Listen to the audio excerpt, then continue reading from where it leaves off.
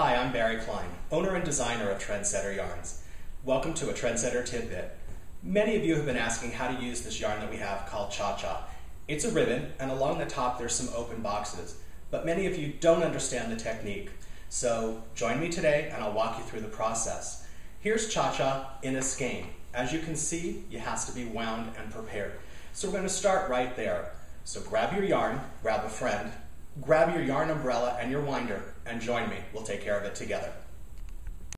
Welcome back to our winding room. What I'm doing is taking the open hank and putting it on my yarn umbrella. I'm going to take the umbrella and open it up all the way. Make sure to tighten it.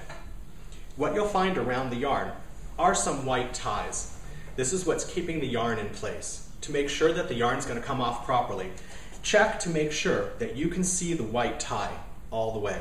As long as you can, you're ready to go. Take a sharp scissor and cut off the ties. I usually just drop them on the floor. Makes life easy for the moment. Find the second tie and it'll have the yarn tied into it. Once you find that, take it and make sharp, straight cuts through the center of a box. Now you've got even edges. There's two ways to wind it. I don't suggest using a yarn winder because what we want to do is make sure that the yarn stays perfectly straight. So in some cases, I use my label. I put the yarn in the center of the label and I start to wrap it, and I take it and I twist it using the label to keep it straight. If you come up to a curl, just turn the yarn and keep rolling. You want to do this for the entire skein. If you do the right prep work, knitting Cha-Cha will be a breeze. Every couple of turns, turn your label and wrap in the opposite direction. If you should have any kind of toilet paper rolls or paper towel rolls, that'll work really well. Take it, rip it in half or use it as is, and wrap the yarn around it. Keep going until the entire skein is ready to go. So, wrap your yarn, grab some needles, size 8s or 9s, and let's get started putting Cha-Cha on the needles and knitting it together. Welcome back. Let's put Cha-Cha on the needle. First of all, we don't really cast on as we normally do with a long tail cast on or knitting on our stitches. We're actually placing the open boxes right on our needle. But we don't want to have to bury a tail because Cha-Cha is a really thick yarn. So to get started, we take it and we create a hem by folding over two boxes in a row, one on top of the other. We take our needle in our right hand and from back to front, we put threads right on the needle. So that's considered one stitch, cast on. Come to the next one and working from back to front, there's your second. Go to the next one, your third, fourth, fifth, sixth, and you just continue this method over the back and towards you, over the back and towards you. And all those threads are now your stitches. So if we count what's on the needle, we have 1, 2, 3, 4, 5, 6, 7, 8, 9. Let's put 10 stitches on the needle. As we normally do, we turn our knitting around. But normally when we knit into the front of our stitches. In this instance, we want the ribbon to come together and create the ruffles. So to do that, we're going to knit each of our stitches not through the front, but through the back. It's a little more difficult, it's going to take a little bit of time, so take a deep breath and let's get started. We take our right needle and we put it into the back. So, as carefully as possible, not to puncture the ribbon, you're going through the thread into the back. And the same method that you use for knitting, you wrap your yarn over the needle, you're going to go in that same direction, but instead of taking the whole yarn, you're only taking the thread of the next box, coming through and pulling it off. Again, go into the back of the stitch. Here's your next open box, the same action, but not the whole thread, just the top thread of the open box, and come through. There's 2. Go into the next one as carefully as possible.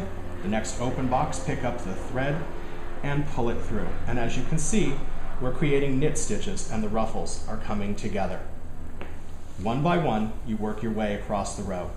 So go ahead and work your way across the row and join me back here at the end of the row. Okay, I got to the end of my row, and now I'm just going to continue. As we talked about earlier, now you're going to continue by knitting in the front of your stitch as regular. Put your needle in, and grab the top of the box and pull it through. And you're going to continue to do this row after row after row until you do the number of rows that you want to do. In some cases, as I'm going to show you right now, I've used cha-cha for an entire scarf. And here's an entire scarf of cha-cha. You see the ruffles on both sides, row after row. And I just continued until I ran out of yarn or had enough to bind off.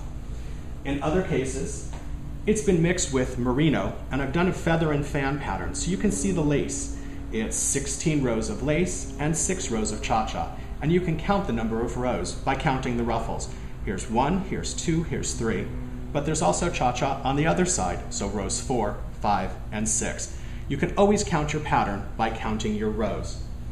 In other instances, I've used it on the diagonal, and what that means is you decrease at the beginning of the row, increase at the end, so that you always have the same number of stitches. The following row you just knit straight across, and this is 20 rows of minestrone, and 1, 2, 3, 4, 5, and 5 on the opposite side, so 10 rows of cha-cha, and it's done that way for the entire scarf.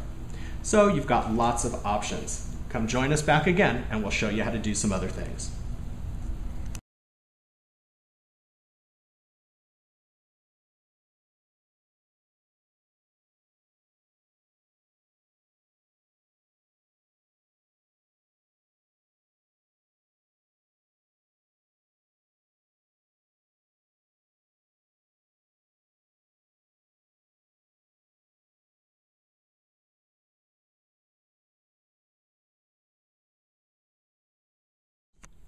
Well, I've just been sitting here and knitting away. As you can see, I've probably got about 10 or 12 rows on here.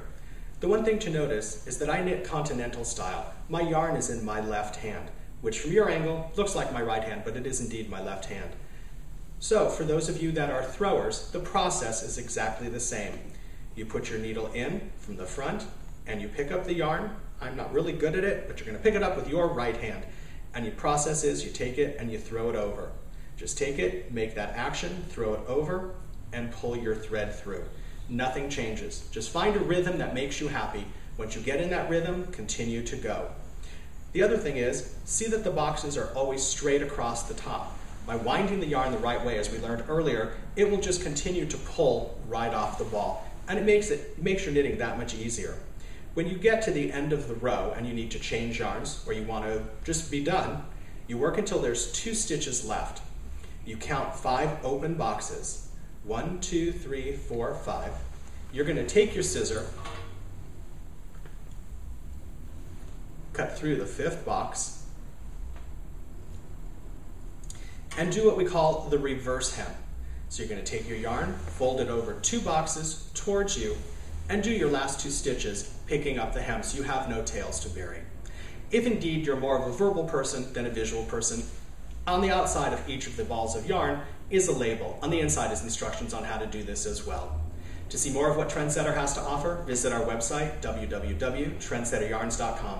Come back and see us again. In the meantime, enjoy your knitting.